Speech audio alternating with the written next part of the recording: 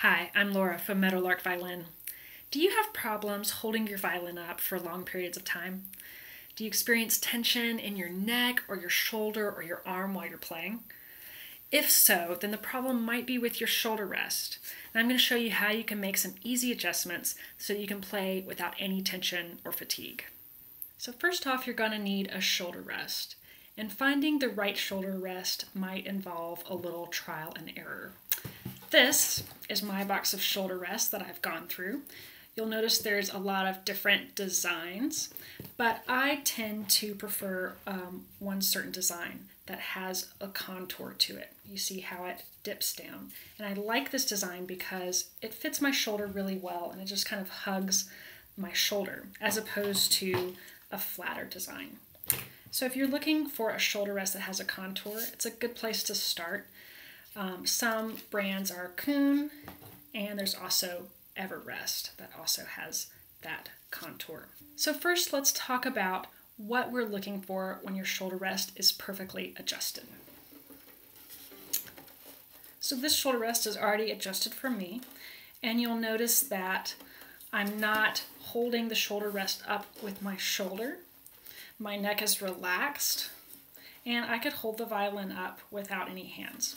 So I'm not actually holding the violin up at all. It's just resting on my shoulder, and the weight of my head is all that I need to keep the violin from going anywhere. So let's talk about how we can get to this relaxed place. So first off, I want you to take off whatever shoulder rest you have and look straight ahead. Now you're going to bring the violin up to your chin. So you notice you don't want to be craning up to get to the chin rest or down. So you're perfectly relaxed, your neck is straight, you bring the violin up to you. So at this point, we are using our hands to hold up the violin. Now just turn to the left just a little bit, just so that your jaw is on the chin rest. And now you'll see all this space underneath you. That's the space we want to fill up with our shoulder rest. So let's start with this shoulder rest. So the way I put my shoulder rest on is I hold my violin upside down and I brace it against my body with my left hand. Then I take the shoulder rest and I hook the feet on top, and then I slide the bottom part on until it's snug. So now try the same thing. Hold the violin up to your chin. So look straight ahead, make sure your shoulders and your neck are relaxed. Hold the violin up to where you want it to go. So I can already tell that this shoulder rest is going to need a little bit of adjustment because there's quite a bit of space right here. But I'm going to hold it just to see how it feels. So I can already tell that the violin is kind of dipping down a little bit. I can also tell that I'm leaning over towards the left with my neck, and I can even feel a little bit of tension right here. And I can also feel my shoulder kind of coming up a little bit to help keep the violin stable since it's not stable on its own. And if I were playing, I might even feel like my left hand is holding the violin up.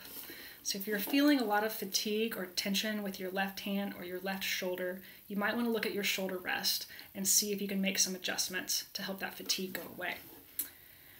So to make this shoulder rest comfortable, let's make some adjustments.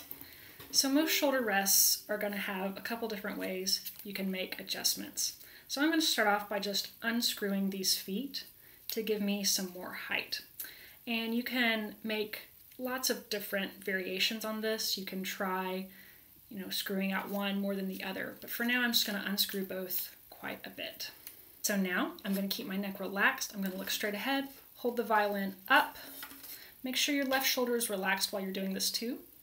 And already I feel the shoulder rest contacting my chest, so I think this is going to feel pretty good. So I'm going to try holding it up without my hands. And that feels pretty comfortable. So another way you can make some more adjustments is where the shoulder rest is on the back of your violin. I notice people that have smaller shoulders or maybe children, a lot of times the shoulder rest actually falls off the shoulder because it's too far towards the scroll. So one thing you can do to help you there is just push it a little bit more towards the end of the violin here, and that will come up on your shoulder and not be so far to the end. Now the only problem with that is that the closer you get towards the end, the more likely the shoulder rest is to just fall off. So you can make another adjustment to fix this. So a lot of shoulder rests can generally fit a few different sizes of violins. For instance, my Everrest fits a 4/4 size violin or a 3/4 size violin. And you'll notice there's some holes right here. So if I unscrew this foot completely, I can put it into the smaller hole, and that's going to make it fit a smaller violin, and that might make it fit towards the end a little bit easier. Another adjustment you can make, if you're not quite getting the height that you want out of your shoulder rest, you can try buying these little red sponges. I like them because they stay moist, they don't dry out. And wherever you need that extra height or that extra cushion, just take your sponge and rubber band it onto your shoulder rest, like that. And then see how that feels. So this is the setup I use. I like that extra cushion right there, and I feel really comfortable. I could hold my violin up like this all day long. So if you are experimenting a lot with your shoulder rest and you still can't quite find exactly the perfect fit, you can also look a little bit at your chin rest. So a lot of beginner violins I see have really tiny chin rest, which means you might need to make a lot of adjustment with your shoulder rest to get your violin up to your chin.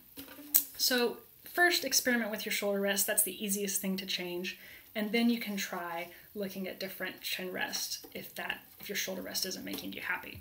So have fun experimenting with your shoulder rest this week to find that perfect placement of your violin up on your shoulder.